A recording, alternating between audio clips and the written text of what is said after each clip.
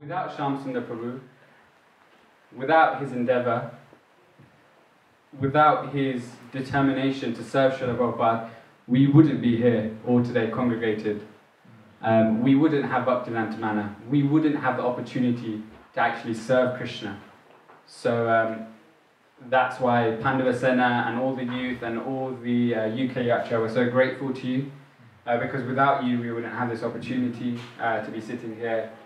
So can we introduce him with 3 very loud Haribols? Haribo! Haribo! Haribo! His Grace Shyamasundara Prabhu ki jai. Thank you so much. First of all, it's a very great honor to be here. Thank you so much, and especially to Sundarananda for letting us gather in his beautiful home. I've just taken 2 tours. We got to the top and then came to the bottom, and he said, no, I want to show you myself. So up again we went. I'm a little old for this. But, and thanks to Ravi Talsania for arranging this wonderful meeting. Ravi is great. He came to visit me in Los Angeles a few months ago. We became pretty good friends. I feel like I know all of you somehow. You know, you're like our spiritual children. To see you gathered here with your bright, shiny faces delights my heart. Thank you so much. I haven't been speaking much for about 5 years. I've been in kind of seclusion writing this book, so I've taken a few notes. I hope you don't mind if I glance down from time to time with my glasses on. Where are my glasses?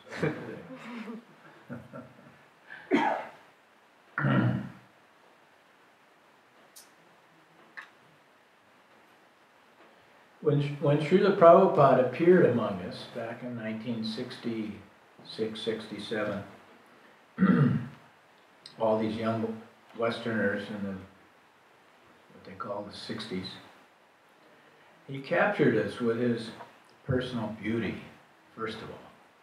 We were outcasts, practically, outlaws, people who were addicted to a very sensual life of sense gratification and experimentation, meat and drugs, any bad thing you can name. We were all part of that lifestyle. But we saw Prabhupada, we saw somebody so beautiful, physically beautiful first. His face and his features and his grace and his whole body captured us. That was the first thing, the attraction for this man. And then when he spoke, his words were, sure, they were the truth. They were the real thing. So that got us even more. But really, what captured us the most was Prabhupada's action. The action of Krishna consciousness, the activity of Krishna consciousness.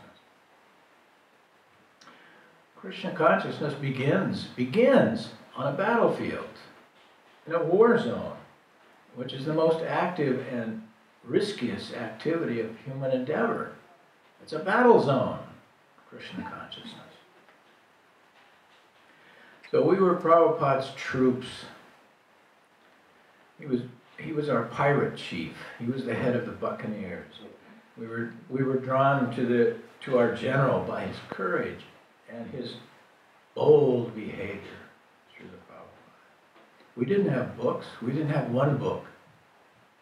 Can you imagine? We didn't know the philosophy at all, only what Prabhupada told us in his lectures. We had no routines in our lives. Prabhupada began to have morning classes and evening classes, so some routine began to enter our lives, but we didn't have all of the stuff you guys have now. There were no models. There was only Srila Prabhupada. This old man who had left his wife and his family and all the comforts of home. One out of how many people were living in India in those days? Almost 1 billion people. One man gave up everything, took that risk. He left his tradition. He left every comfort of home simply to bring this message of Krishna to us. Can you imagine? What a great risk he took, how bold he was to do that. He said, I have come to save you. So as the general of our little army, he gave us our marching orders, which were very simple. He said, you become Krishna conscious and you spread Krishna consciousness. That's all. Nothing more. You don't know anything. Gradually you will learn. And this was what got us going. Spreading Krishna consciousness. I call my book Chasing Rhinos with the Swami because he said, he made a very, sometimes he used tiger, but most often he used rhinoceros as the model for our, the goal of our activities. He said, and I'll quote this exactly as I have it in the book, we should always be enthusiastic to try for capturing the rhinoceros. That way, if we fail, everyone will say, never mind, nobody can catch a rhinoceros anyway. And if we succeed, then everyone will say, just see what a wonderful thing they have done. So this was our motto. This was our creed. Go for the sky. Go for the limit. Where was I? You know, I can tell you stories about chasing the rhinos, all of the rhinos that we were bagging, and as was just said, you've already heard that. You've heard most of the stories, and they're inspirational. But at the risk of thinking that's nostalgia of the past, how does this apply to me? I'll tell a few stories anyway, just a few brief stories, just to give you an idea. Set the scene, set the mood. You know, you can just imagine here's a group of young people in the West who had never even heard of Krishna. We had never even seen a book from India. There were no Indian people living there. We just had a faint idea that the ancient answer to the solutions to life were probably from India. Somewhere they had this in their ancient culture. We must pay attention to what's coming from India. This was the mood. Now one day, Malati showed Prabhupada this little statue of this kind of weird figure with big eyes. And Prabhupada fell down on the ground and said, and he started worshiping it. And went, wow, what is this? He said, this is God. So can you imagine what we were thinking? Okay, if the Swami says this is God, then okay, I accept that. And he said, now you must build a big cart as big as this room and put God and his brother and sister on this cart and push him through the streets of San Francisco. Okay, we'll do that. It seems impossible, that type of thing. We had no money whatsoever. What to speak of overcoming the reluctance of the public and the people of San Francisco and America that we were doing something very wonderful. Well, we did it. Those were the kind of things that we just did.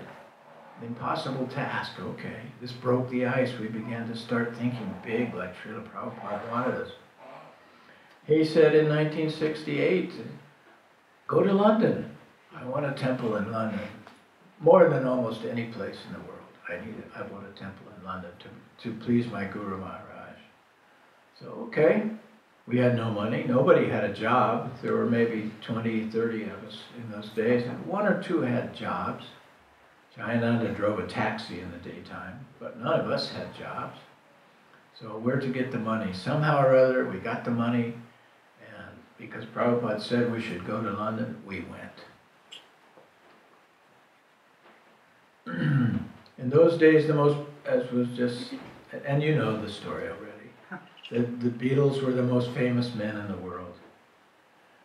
Nobody could meet the Beatles. It was an impossible task. They were more famous than presidents and prime ministers of the world. But within 2.5 months of our arrival in England, we were having dinner with them, having kirtan. These were the kind of rhinos we chased. Well, if we're going to meet somebody in England, let it be the Queen or the Beatles. We got the Beatles, we never did meet the Queen. So in this way, Srila Prabhupada inspired us with this idea of extreme action to spread Krishna consciousness. Then he took us off to India. India, in those days, Krishna was practically unheard of anymore. It was almost extinct. The Krishna sect, the Krishna culture was almost gone from India. But Prabhupada took us to city after city after city. We put on these huge festivals and pandal programs that attracted millions of people. And within a year's time, I've logged it in my book, described it, how in 5 weeks' time, Prabhupada laid the cornerstone on the 3 major temples we have today in India. In 5 weeks he did that. Mayapur, Vrindavan, and Juhu. In 5 weeks' time, Prabhupada masterminded laying the foundations of those 3 temples. It was impossible to get land anywhere of that size. In years it would take to get a piece of land in India, but Prabhupada pushed and pushed and pushed and took great extreme risks to get these kind of things done. And one of the key factors in all of this is that we were having fun doing it. It was a huge prank to pull off these wild adventures for Prabhupada. We had so much fun. Looking back on those days, we were laughing constantly. And if you look at pictures taken, photographs from those days, with devotees in the back, most of the time they're laughing or smiling. Everybody's cracking up at something Prabhupada just said. It was an endeavor of, it was almost like a family endeavor. Everyone knew each other so well. We joked and played doing these incredible feats. He asked me to be his secretary in June of 1971. The first thing we did was go to Russia. In those days, you can't imagine now, maybe some of the older men here and women can remember, but it was called the Iron Curtain. It went across, divided east and west. On this side was communism, this side was capitalism. And they were both ready to drop the bomb on each other at any moment. There was extreme tension in the world. Even more than this terrorism thing that's going on these days. We were trained as children in school, in elementary school, to hide under the desks when the atomic bomb was going to go off. We had atomic bomb drills once a week in our schools. That's how tense the world was. No Americans could go to Russia. It was impossible. Unless you got kidnapped and taken there or something. But somehow or other, we got in there.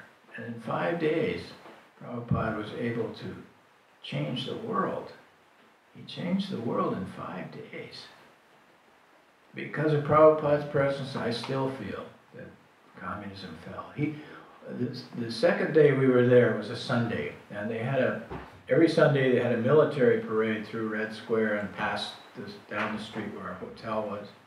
And Prabhupada watched out the window on that Sunday afternoon, all the rockets going by on these long lorries, like 100-foot long rockets, and big guns and ghost-stepping soldiers, hour after hour going by the hotel. And he turned around to me in the room, and there was a tear in his eye, and he said, "This government cannot last. You cannot rule a country by fear." He said, "Within 20 years, this will all fall down." Almost exactly 20 years later, it fell. But Prabhupada was so busy organizing all of these incredible things. When I joined with Prabhupada, we were the second temple in the world.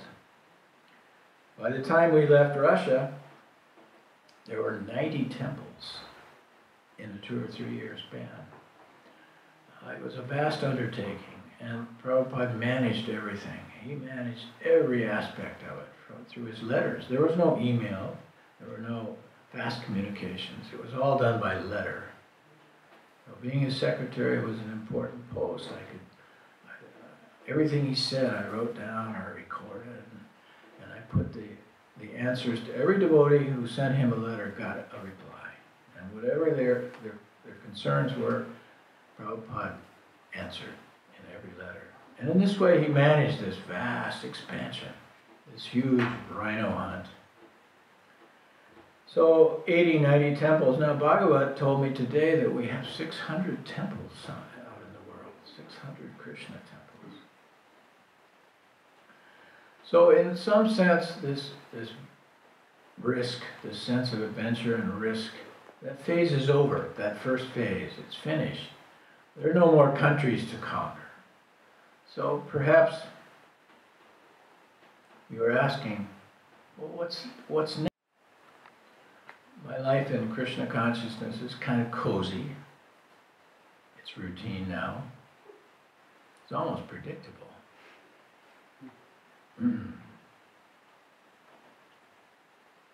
Maybe the most I'm risking now every day is, or once a week, is going out on Sankirtan.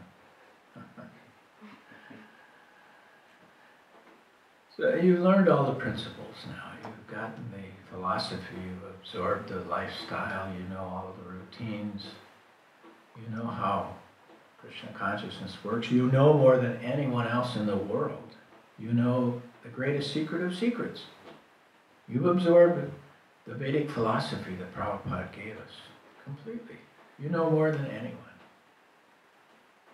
But are you spreading Krishna consciousness? Now, that phase is over when you can take great risks and go out in the world and open new temples. That used to be the way it was done. And so life has become a bit dull here in England, I suppose, hasn't it? I've noticed. The adventures and risks you can take to spread Krishna consciousness are now limited in some ways, from one point of view. I've noticed since I came to London a few days ago that all these people are walking down the street with their devices in their hands. They're not even looking at each other anymore. They're sitting in offices texting to each other. They've stopped talking. There's something new I'm seeing. The machine age, the robotic age is here. Radhanath and I spent a half an hour today trying to turn on our television set. Couldn't do it.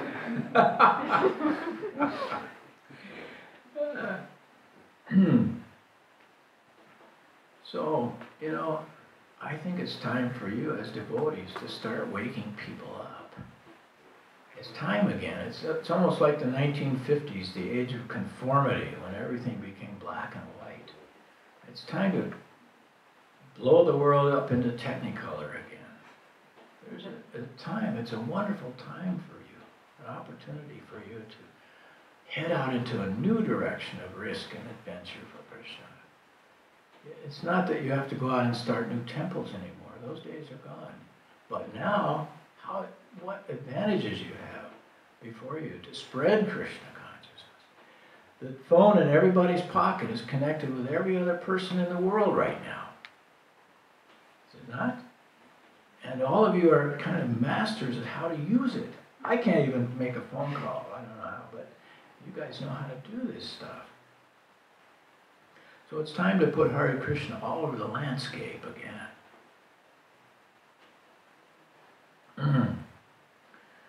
Ravi was saying this morning on our train ride up here this afternoon, he said, you know, I wish I could take risks like you guys did and go out and do stuff like you did.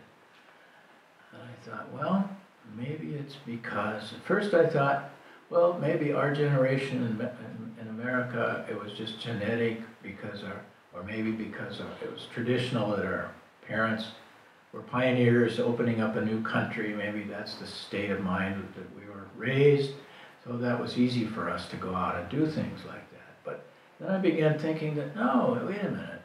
Taking risks and doing things, adventurous things in life, any obstacle to that is just an illusion. There's no real obstacles to anyone's potential. It's just a state of mind. It's a state of mind. purely a state of mind, that I'm limited in any way. Everything is unlimited, especially with Krishna behind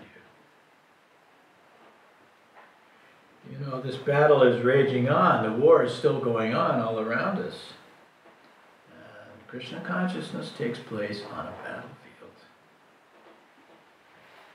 This risk and adventure are the heart and soul of Srila Prabhupada's movement. Why has this spirit dwindled? Well, the challenge is still there.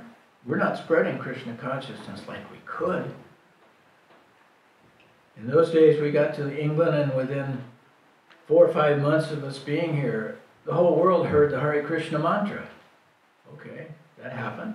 That was a wonderful Rhino, but it was in the past. It can't happen again. Come on. It can happen infinite times. It can happen now in a bigger way than ever before. Ever before. I know all you have to do is make the right connection on your device, and 1 million people will hear about Krishna.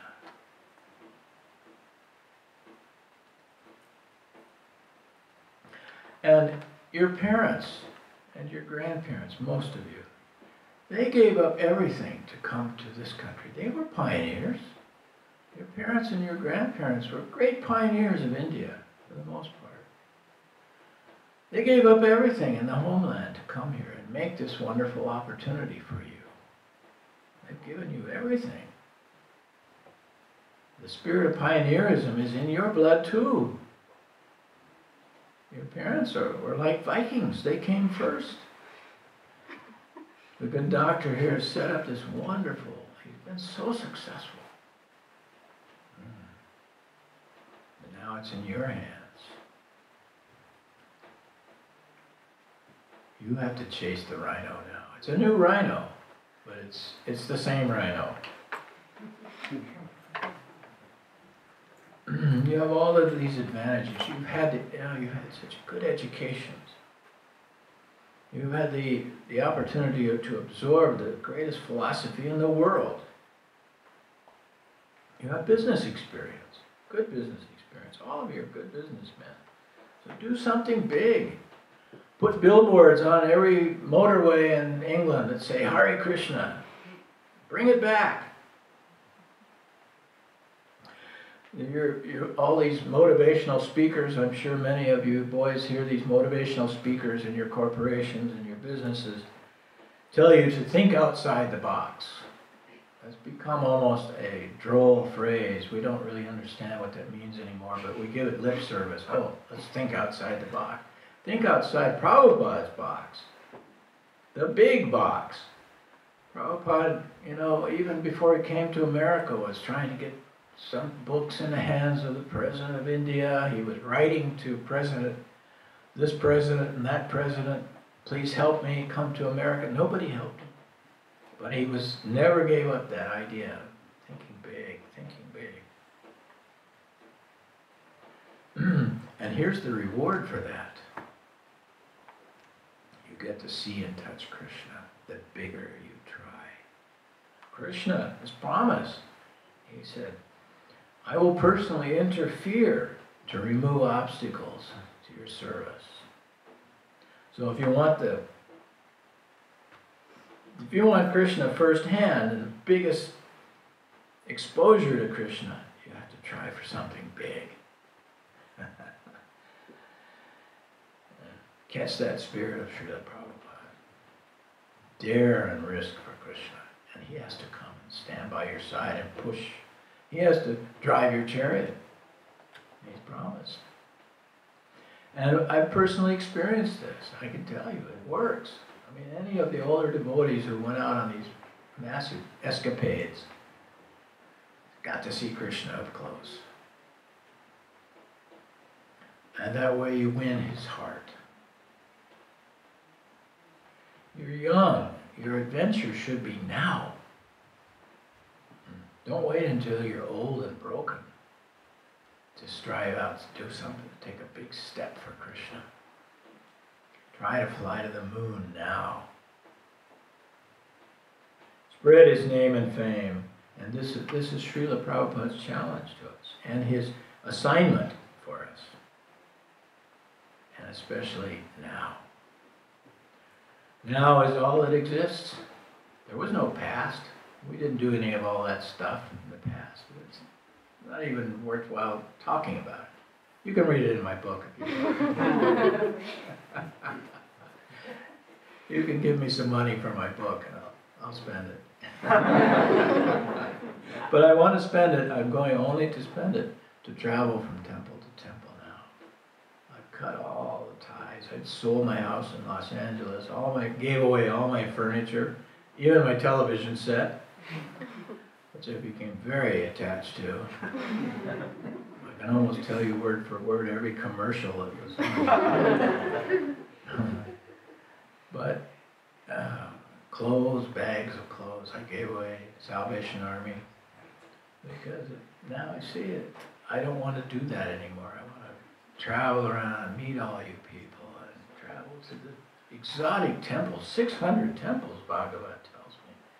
I want to see Siberia, Brazil, and all these wonderful places. Murmansk, I've heard, has a temple.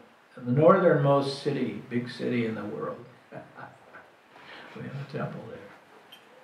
And all the potential in the young people in all these places just needs to be harnessed somehow.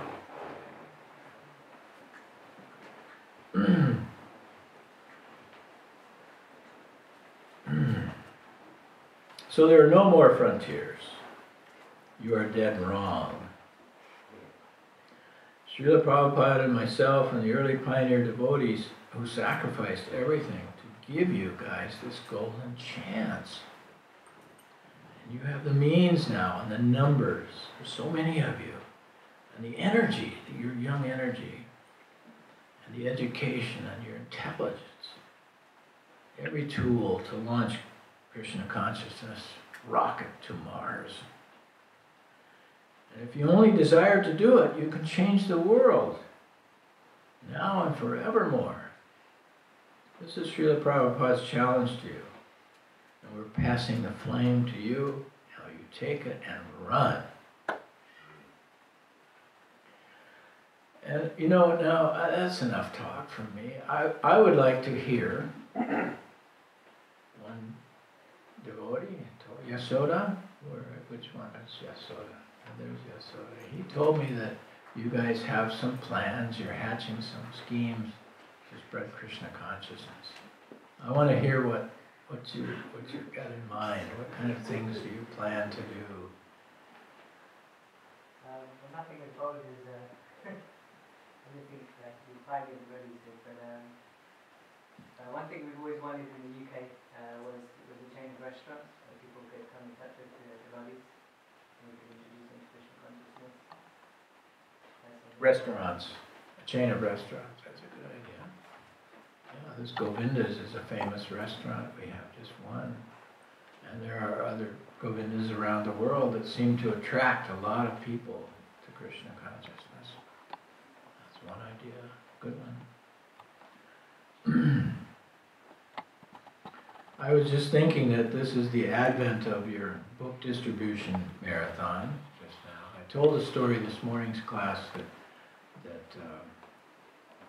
my dear godbrother Bhavananda just told me in Mumbai a few days back. He said that he was sitting with Prabhupada once and he asked Prabhupada, he said, Prabhupada, did you come from the spiritual world? And Prabhupada said, yes. I did not want to come. It's a horrible place. Horrible. So I resisted.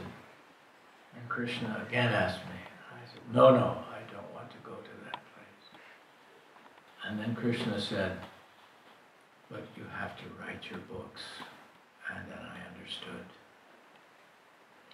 So Prabhupada came here to give us these books. Without those books, how can anything happen? So I was thinking, we have to think outside the box sometimes, how to distribute Prabhupada's books. I mean, you're all so brilliant. You can go out on the street and work hard all day and Sankirtan and sell a few books. Or you can think, how can I sell 10,000 books at a stroke? That can be done. You just have to think how to do it and organize yourself to do it and have the courage. Supposing you convince some very wealthy man, well, you buy 1,000 books for your employees or something like that. So Bhagavad Gita's. Some hotel chain owner, and I know there are many Indian hotel chain owners because in America you can't go to a motel not owned by a Patel. So you convince that man. You buy 10,000 books and put one in every hotel, in every room in every hotel, something like that. There are ways to think how to do what Prabhupada wants, and you guys have them all within your grasp. You know, I love this place so much, London, England. I'm going back to India next week on Wednesday, but my book is being printed this winter. When I have books in hand, I want to come back. Yeah. We can spend some time and work out some programs to really fire up this country. It can be done very quickly with, God, look at all of you. There were like 6 or 8 of us, period. That's all there was. And we were able to do it. You know, why can't you do it?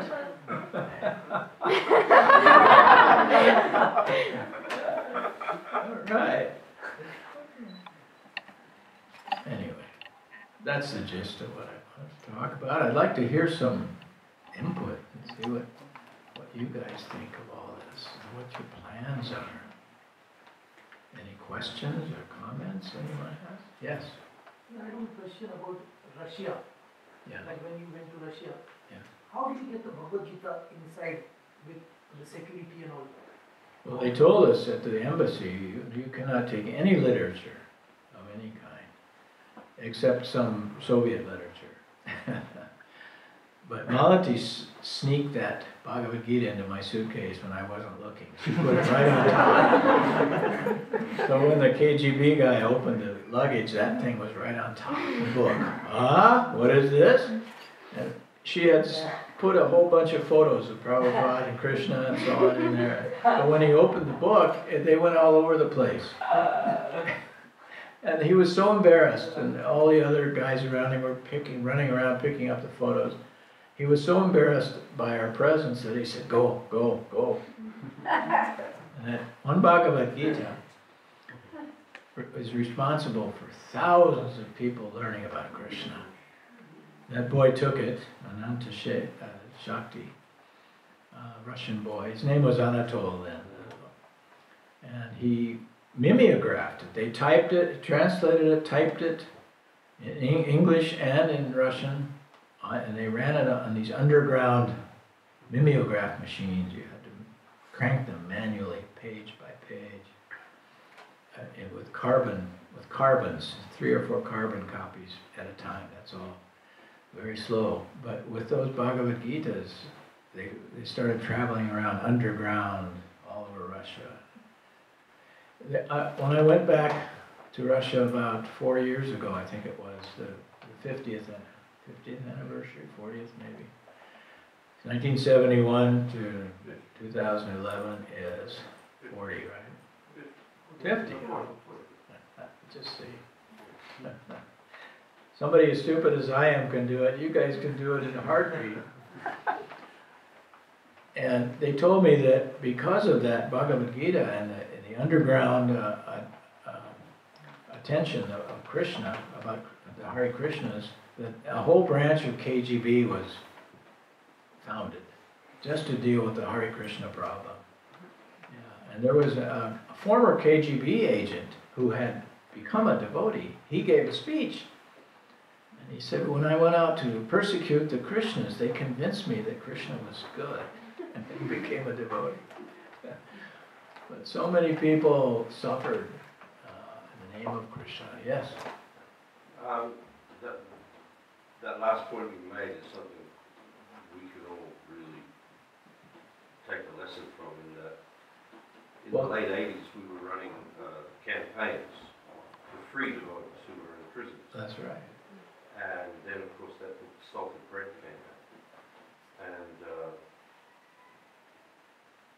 things I want to say here about this is that, you know, I remember in those days, I was TPing on Soho. We were sitting in central London, free to do whatever we liked. And, you know, 3 hours plane ride away, just by being a devotee, your life was in danger. Or you could be tortured. And that was devotee in Shakti. He was tortured with psychotropic drugs to the point where he couldn't stand still for at one point in his life. He was so full of these things. Devotees would have their fingernails pulled off one by one, trying to by these KGB men, trying to get them to tell them where their bookstore was. Yeah, or who the other devotees or are. who the other devotees sold at bread. The devotee said at this time quite a number of devotees went home. And I was thinking, well, yeah, that'd be me. Yeah. I'll tell you everything. Just I didn't want to join these guys anyway. but yeah. So the last thing, like you said about the KGB, had a branch just to deal with the Hare Krishnas. Yeah. But I think the point I'm trying to make tonight is that you don't have to be faced with those kind of extreme situations of sacrifice to force you to take risk. It's not that here in England we're, like you said, we're totally free to do anything we want. We have to develop some kind of very creative ways now to spread Krishna consciousness. We don't have to do it underground like they did. Everywhere in the world is different, but here you have such a wonderful launching place. All the tools you need to spread Krishna. You have all of these wonderful... How many people work in the IT business here? What? Only one? Come on. All of you know how to work this phone, right? This iPhone. Even that is, to me, an impossible task. And computers, my goodness. How many work with computers every day? Everyone. Figure out a way to link yourself to the world. Let the world know about Krishna.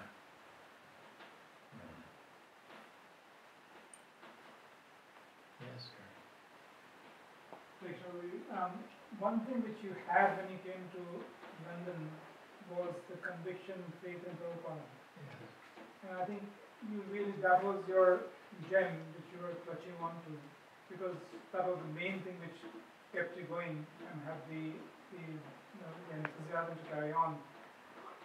I think we need you to inspire all of us as to what that conviction faith was and how can we be as strong, or aim to be as strong as you were. So that would launch this, what you just mentioned. Well, this conviction comes. It's not just you have it from meeting Prabhupada one time or anything like that. It grows. The conviction and faith in Krishna grow as you risk.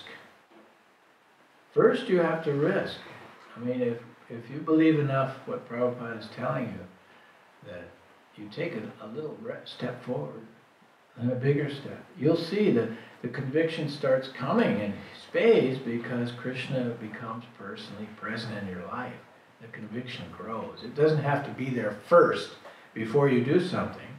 Even a little seed of conviction, if you take a big step out of that box, wow! Krishna replies personally to your efforts. You get to, oh, there he is. I begin to see him acting more and more in my life, the more risk I take. So by the time we came to London, we were convinced because we'd already done so many things that convinced us. Krishna convinced us. Prabhupada didn't have to, in a way. He gave us the walking steps, the marching orders. Try this, and you'll see. So that you have to, each person is different, and Krishna has a different personal relationship with you. But whatever abilities you have, whatever instincts you have to do something as a service to Krishna, try it out, but a little bit bigger scale than you thought possible, that you think may fail. You're going for the Rhino. It may fail, but no one will say, he failed. They will say, oh, he tried, but that's an impossible thing anyway. So he's done very well. You always succeed with Krishna. You never fail. Your bank balance stays the same or bigger constantly. It accrues. 9 years ago, you told me that, personally told me that story about the printing of Krishna book.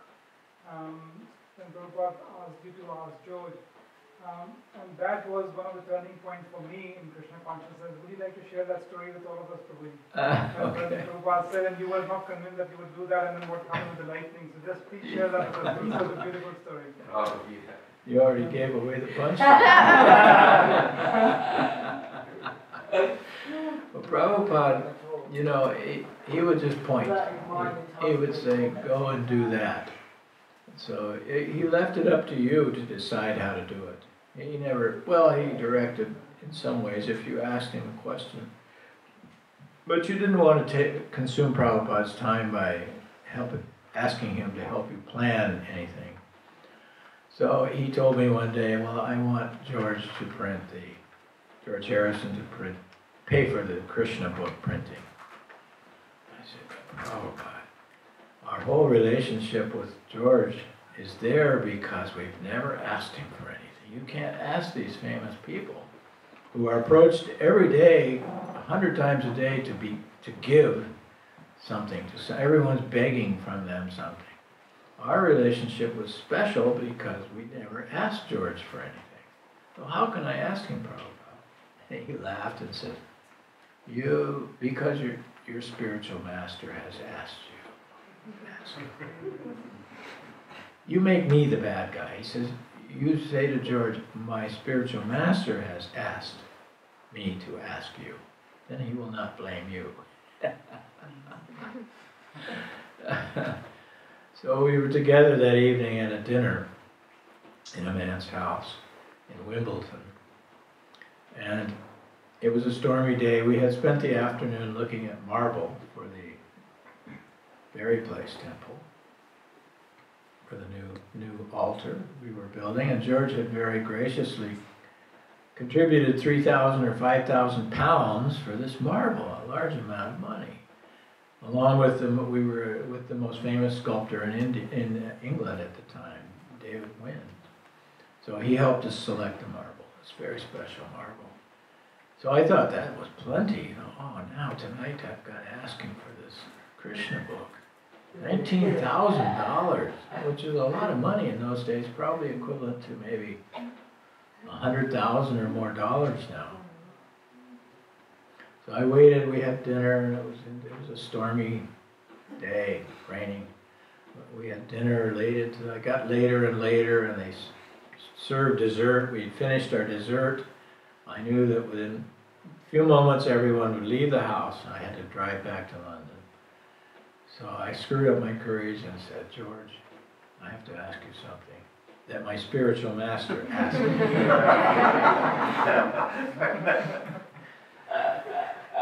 Would you kindly publish this book, Krishna? And his face got, immediately anger came into his face. And I could see the thought in his head, these Krishnas are just like everybody else. And suddenly a bolt of lightning hit the house. Blam! It shook us in our seats. It hit the house. The lights went out. The whole house shook and the lights went out. We were just dead silence around the table in the dark. You couldn't see anything for maybe 20 seconds, 30 seconds. And then the lights flashed back on. The music started back up. And I looked at George and he had this huge grin on his face. He said, well, how much is it then? That's Krishna's direct interference. There's no more graphic example than that. And this way you get to see Krishna in action. And the goal of our lives really is, as Bhagavat was pointing out tonight, everything is Krishna anyway. Everything is Krishna. Once we can begin to see that externally, everything. Krishna is in every atom, every molecule.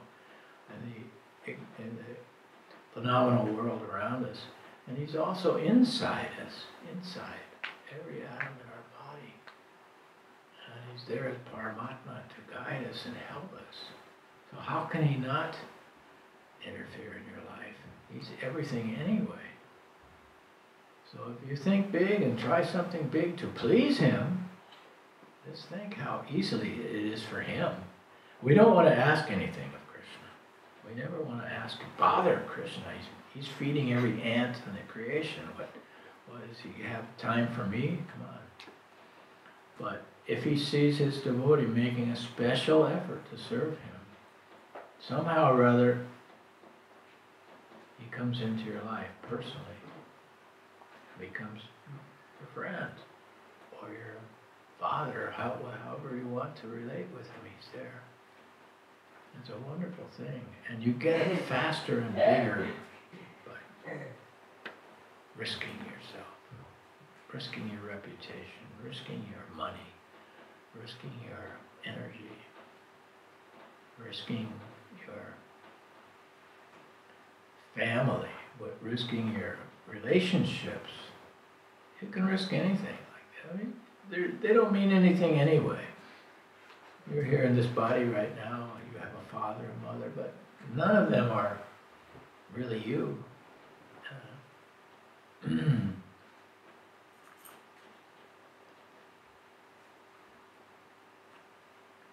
Oh, that's this Hare Krishna, I just wanted to play devil's advocate.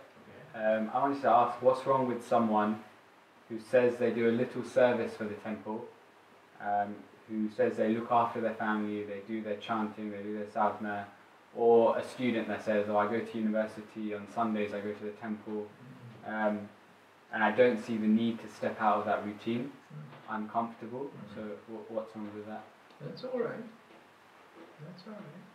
If you want to be comfortable, it's all right. Krishna gives you whatever you want. But you won't get Krishna like that. In the quantity that you deserve. You know, we all deserve to be back in the spiritual sky. We're just here almost like a punishment. And to become comfortable with this situation, the material world, it's a form of giving up. It's a form of underestimating ourselves. We've underestimated, when we become comfortable with this material world, we've underestimated our own potential. We've sold ourselves out. Yeah? And you might, make a little progress in spiritual life, but it's only a few dollars in your spiritual bank account. You have to come back then. It's time to get out of this place. It's a horrible place. It's a place of pain and suffering, and to think that it's not, that I'm comfortable with my routines, that I'll get a little pleasure from serving at the temple once a week or whatever, is not the goal of Krishna consciousness. Prabhupada didn't come here to give us this knowledge for us to be sedate and comfortable with it. He came here to wake us up, take us out of here. And whatever spiritual master you have has to keep coming back eternally until you're delivered. Prabhupada told us this, that you must make every effort because I don't want to come back here. I have to stay with you until you're delivered eternally. That's my job. It's my responsibility. So you become responsible to me and do everything you can to get out of this place. Become Krishna conscious. Number one. Number two, spread Krishna. Those are the only two things. By our preaching and our spreading Krishna conscious, we become Krishna conscious. They go hand in hand. They're not separate activities. That answer? Yeah. Just another question on that. We hear a lot of Prabhupada saying, Prabhupada always says distribute his books, and give his books out. Could you also argue that when he's saying distribute his books, he's not actually talking about physical books, because in this day and age not many people read physical books. Yeah. They watch videos online, they watch, and they have like iPhone applications, Right. and they learn from that kind of media. So could you also say that he's also saying more emphasis in spreading Krishna conscious knowledge, Yes, the Rather- knowledge. rather than just physical books? Well, I guess that if you want to, split hairs, that's, yeah, you're right. I mean, we're moving into an age when there are no physical books anymore, but the knowledge is what he's referring to in that sense. I'm sure Prabhupada would be very pleased with the way, the devotees have taken to this digital age. My goodness, when I wrote this, I mean, I could never have written this book until now. I had to wait 73 years to write this book because I had the database in my computer. I could look up everything Prabhupada did and said on that one day, day after day, year after year. It's all logged into that one wonderful database. I could research and find out what the weather was in London on May 23rd, 1972. Oh, it rained in the morning, in the afternoon oh yes, now I remember Prabhupada had his umbrella, he was walking in Regent's Park because it was raining that morning, like that. So that's a wonderful tool, all of this stuff that's come out now. And to spread Krishna consciousness through that tool is the same as distributing books. Distributing knowledge, that's you're right on that. It's a new definition. Yeah. Yes? A lot of people say these days, well, those days are gone, now we should focus on boiling the milk, or, putting a lot into our devotee relationships, or cultivating, all the people who we brought in, or, obviously the preaching is still going on, but those people who come in, maybe they don't have the same spirit as, in the hippie days where everyone was looking for something so desperately. So now, people are kind of coming in by osmosis, or they're just, kind of mildly interested.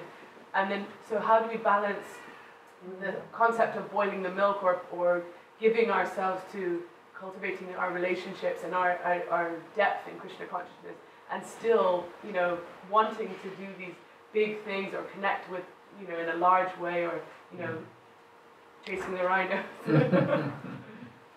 Yes, a very good question. I'm not, a young man anymore, so I don't quite, I understand what's happened in the recent history about how now we've gone through a cycle of that huge expansion, and those frontiers are no longer there. I refer to it in my talk as new countries to conquer. We don't have that anymore. Now we're kind of catching up with what we should have done maybe more in the past, is knit ourselves into a tighter community and bring in those who have like minds and get them interested in all of that. I don't see any conflict that can't go on while big projects are also going on. There's no, the variety is the spice of life, and if anyone has bigger ideas, I think the time is right now for expansion in a huge way. Now we've settled this social problem, I think it's there now. The temples are there, the communities are there in a wonderful way. Maybe becoming a little complacent. Maybe it's time to shake up the circuits a little bit. Do some big stuff. And it's easy now with all the tools you guys have, the education and the intelligence. Krishna consciousness has grown in a very kind of underground way in the last couple of decades. I mean, there are devotees all over the world that you run into weird places that I never would expect to see a devotee. I see somebody with neck beads. They're just kind of like silently moving out there. But maybe it's time to get them all gathered and start working on some things together in bigger ways. That's all I'm trying to promote. I feel the time is right for that again. And like I was saying a little earlier, it's like the 50s again. It's becoming an age of conformity. All over the globe, there's complacency that we need to kind of get out of that mood and start spreading Krishna in a bigger way. That's a good question. I'm going to think on that some more. Very good. Yes? I just want to ask, is the book marathon starting tomorrow. What was it that you were saying when you were going out on the streets, and when you were talking, trying to get in contact with the Beatles? How were you approaching it? What kind of things would you say to give us inspiration for when we're out? Good question. Well, in the first place, we didn't have any books. We spent our early years trying to get the books printed and distribute them in a way that it was the beginning of something. We didn't quite understand what it was, book distribution. For the most part, I was so busy actively raising money for the books and trying to get them distributed out to temples and things like that, that I never had time to even read the books. I was talking with one by this, have a look, like that. It's the same God that you call Jehovah or Allah or whatever they. But this is something that I think you'll find very interesting because it's so encyclopedic. Our books, your Bible may be this thick, but compared to our books, I mean, we have a stack of books to the ceiling, all knowledge of God, every aspect of God. Our philosophy is complete. And you don't brag like that, but you might find it interesting, something like that.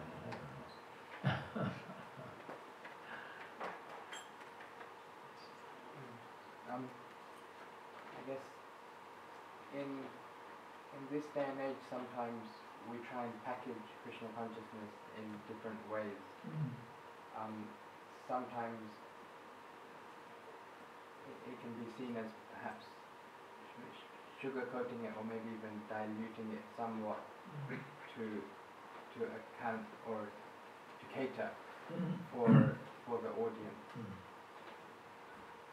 What do you think is the balance between giving the pure, this is what Prabhupada said, or sometimes we see in the old videos of book distribution saying, this is the book of my spiritual master, and just giving it.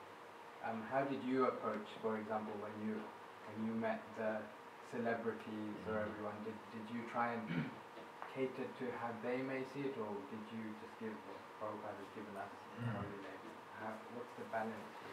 Well, Prabhupada's response to everything was according to time, place, and circumstance. I mean, there might be an occasion to really lay it on somebody if the time is right. There might be an occasion to sugarcoat it. Prabhupada did all that. If the person he was talking with needed chiding, like I saw him in India say, "You people are from India, shame on you!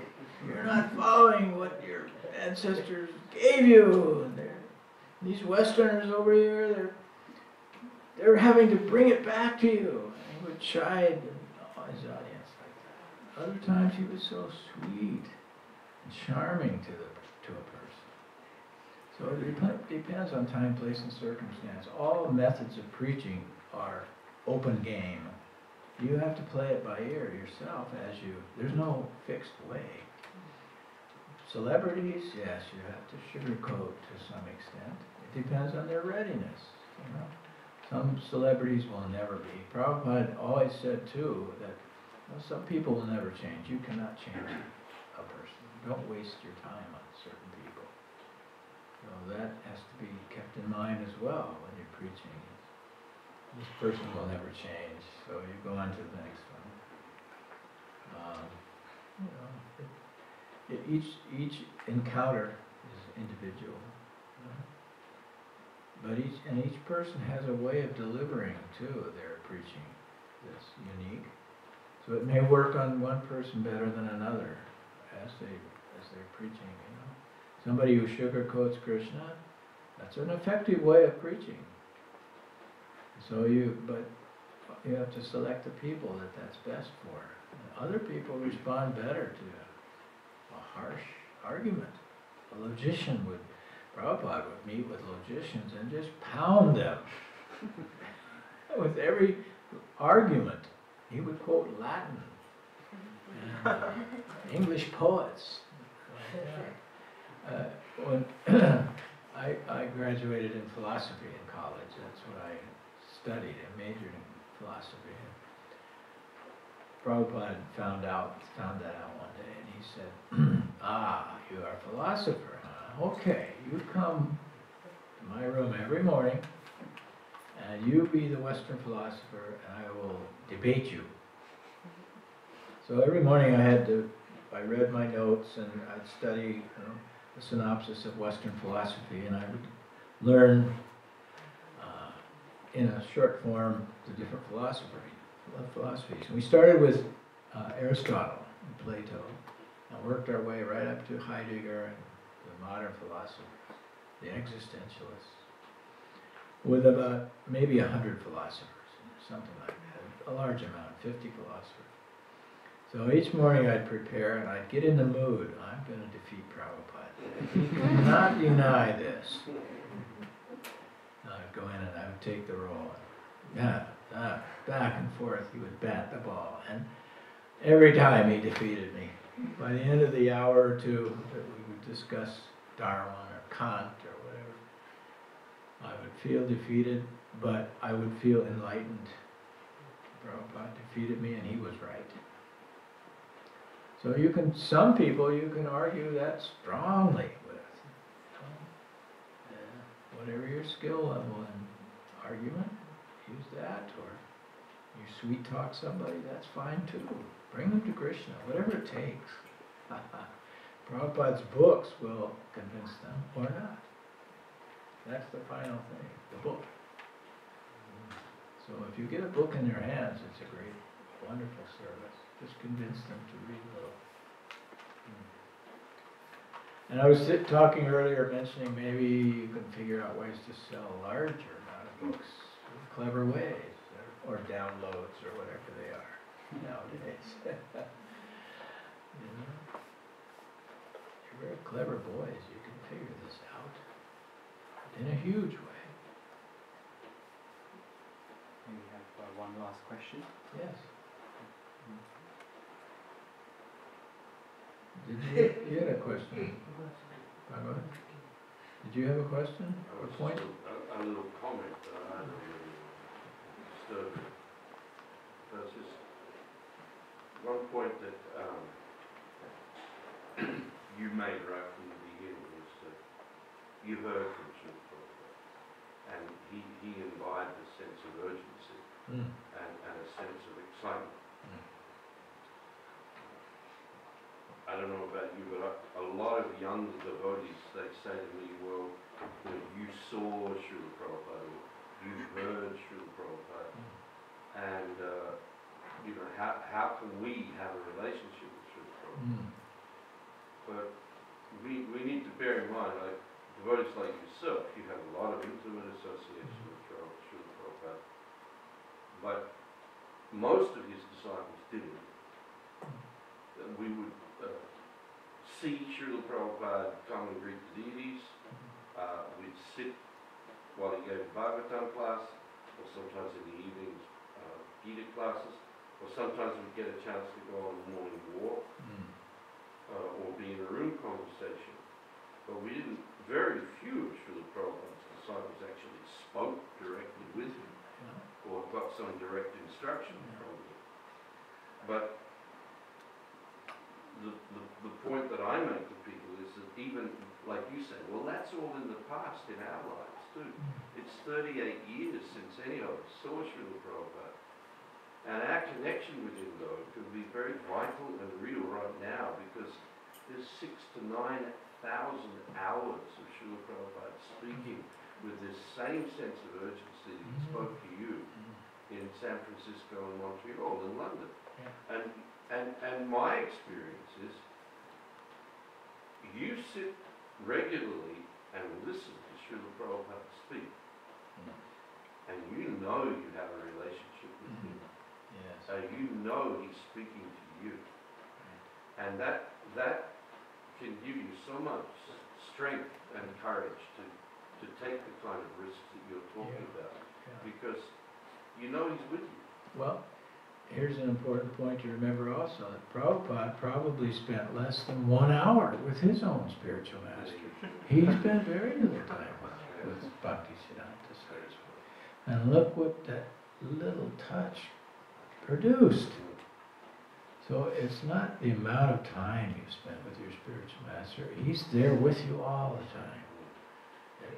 It doesn't work that way. It's a transcendental relationship you have with him. It's eternal and it's individual. And it's not just Srila Prabhupada, but most of you probably have your own guru. I mean, Radhanath or Shiva Ram, somebody like that is your guru. Your guru is your guru. And he's in the same chain as Prabhupada. Through your own guru, you get Prabhupada. It isn't that you skip over and try to make a relationship with Srila Prabhupada. You have to have a spiritual master. You have to have a spiritual master. Without that spiritual initiation by a spiritual master, you're stumbling in the dark. You have to have that personal connection with a guru. And through him, all the other gurus, right up to Krishna himself, act in a direct line. So, and what I was trying to bring out tonight is, you want to please that spiritual master.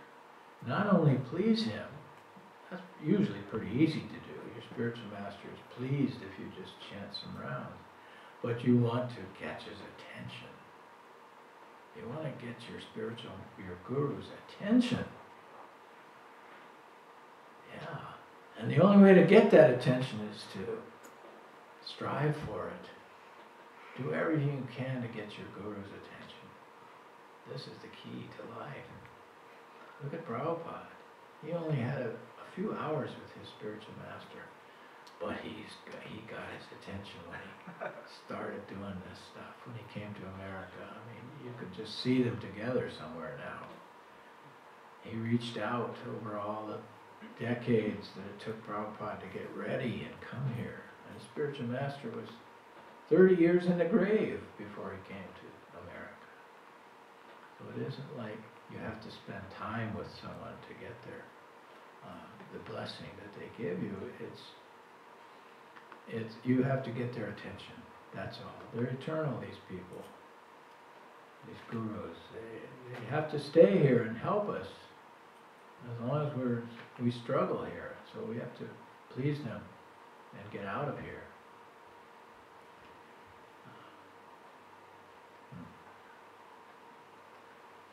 Anyone else?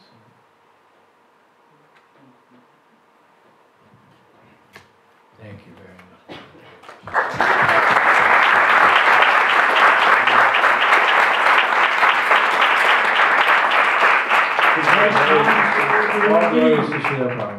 His Great Shyamasundara Prabhu ki.